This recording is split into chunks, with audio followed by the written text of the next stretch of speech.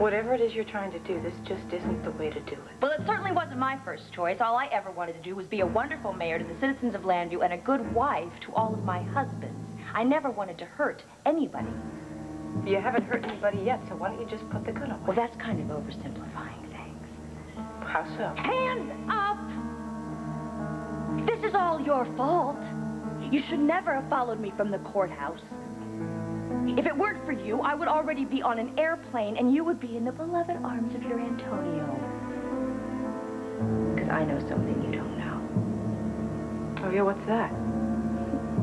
Why do you think I was in such a hurry to come from the courthouse? I heard you and Nora talking in the ladies' room about how Bo was going to be coming back from Boston.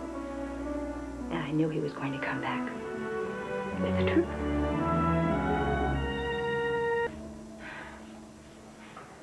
Your hands up!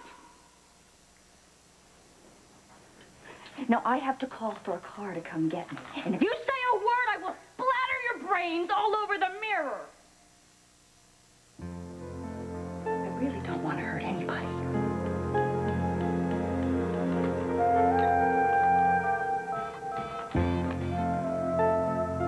Hello, this is Alex Olenoff, Hester Buchanan, and I'm at the strip mall on the corner of Wilkinson. Yeah. I need you to send a car. My batteries went dead. I hope they heard me.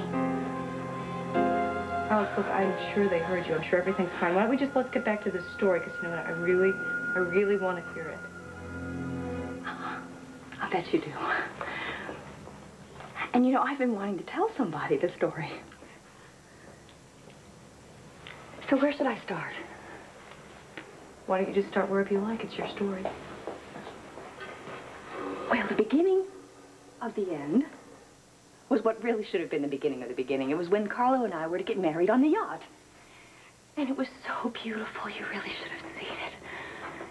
Carlo was as ecstatic as he was furious when Asa showed up out of nowhere and just ripped my lovely white wedding dress right off of me to expose the fact that I was carrying a pillow instead of his child. I had lied to Carlo. I had to. I did it for him. Sure. I didn't want Carlo to be disappointed because, well, disappointing Carlo was a bad idea in general. Yeah, I understand. So, well, I thought he'd never forgive me. And then all of a sudden, a miracle happened. He called me and started talking about reconciliation. So you and Carlo, you patched things up? No. He just wanted me to think that we had. That's the point of the whole story. Aren't you paying attention to me? He asked me to come to the party on the Orion and play the part of a rejected lover so that no one would think that we were actually reunited with one another. And so, well, I went there and, oh, I just gave the performance of my life. Weeping, groveling, crying, begging for Carlo to take me back. Well, I'm sorry if the story is boring you. No, actually, you know, I'm really interested in this, but I'd feel a lot more comfortable if you would just put the gun away. Well, I feel a lot more comfortable with the gun right where it is. So, where was I? The performance. Right. Well, I was so convincing. And, you see, Carlo knew that Bo and Hank were about to arrest him for all the nasty business on the Poseidon. So he had already planned his escape from the Orion. And he'd taken all of his money and put it in accounts down in the Grand Caymans. The Cayman Islands? Mm-hmm. That's where he and I were supposed to begin our life of romantic bliss. But it was all a lie. He was setting me up for the ultimate humiliation.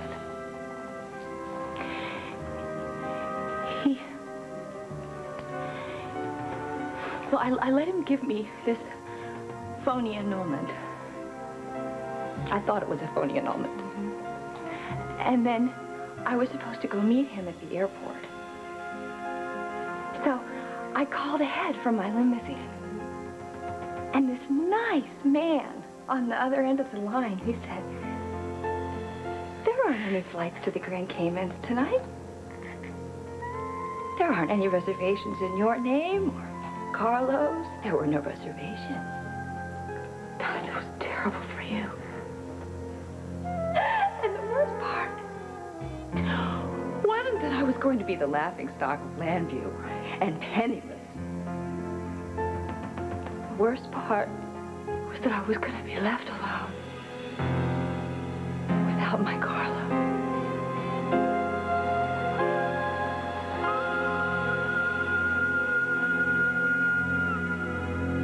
After that call at the airport, I sat in my limo for the longest time, trying to figure out what Carlo had really done. I couldn't believe it. Had I misunderstood? So I wanted to see him for one last time to be sure. So I had my driver drop me off at home, and then I got in my own car and drove back to the Orion. And as I went up the gangplank, out over the water, I heard an approaching speedboat. I had no idea what I was doing. It was as if I was possessed by another Alex. All I wanted to do was talk to him. But ever since I'd found out that Carlo had betrayed me, well, this other Alex had passed sentence on the man that I loved and executed it. That Alex sped off into the night. I hardly remember any of this. And now what am I left with? Nothing. But you did try to get that money that Carlo brought out of the country, though, didn't you? That was his brother, Mortimer. He has a very shy brother named Mortimer who became suddenly obsessed with Carlo's money and said he was going to turn me over to the police if I didn't hand the money over to him. But the problem was I did not know where the money was, so I went to RJ, and RJ was supposed to try to help me find it, and he was no help whatsoever. But in the meanwhile, you just figured it might, be easier to let Antonio take the blame for it, right? No. I always liked Antonio. I did everything I could to point the police toward RJ. I planted the ring in the safe. I planted the feather from that costume in Rio. So that was you in that bird costume with the gun in the No, it was someone I hired. It was very tacky. I had no choice. Mortimer was not going to keep my little secret if he got to the money before I did, which is exactly what happened. He took every penny of the money and put it into Swiss bank accounts.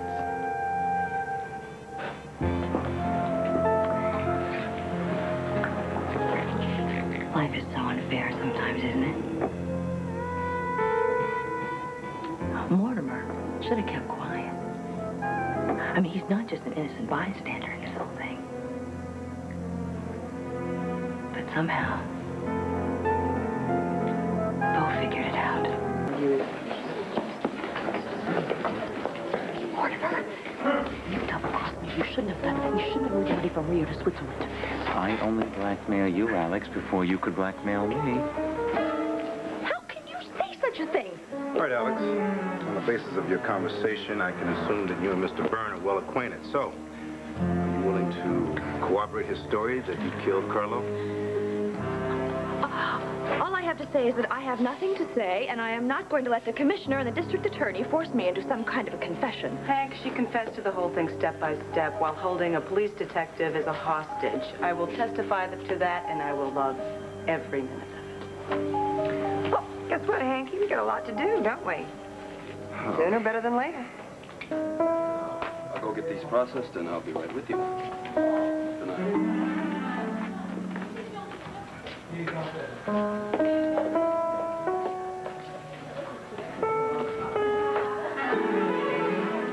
I forgive you. You betrayed me, but we don't have time to think about that now.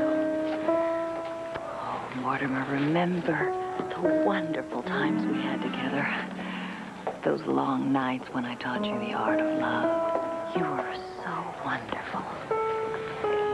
You were as wonderful as your brother, if not better.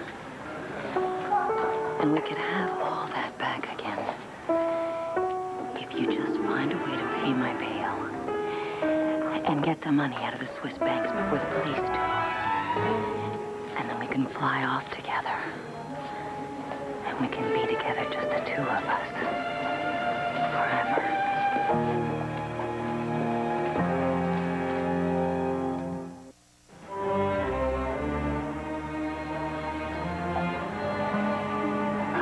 Alex, Yes?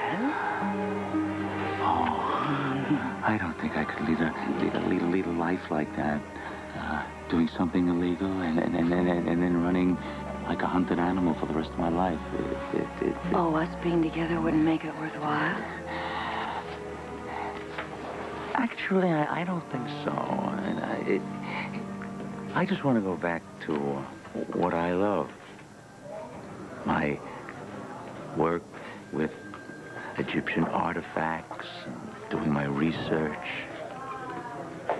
For how long? Till everybody buys your story?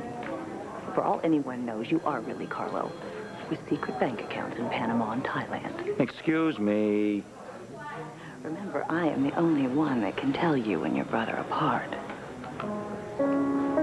Yes. But you're going to prison for the rest of your life, Alex. And I don't believe they permit conjugal visits. Okay. Come on. Let's go. You'll never get away with this. You will never get away with this.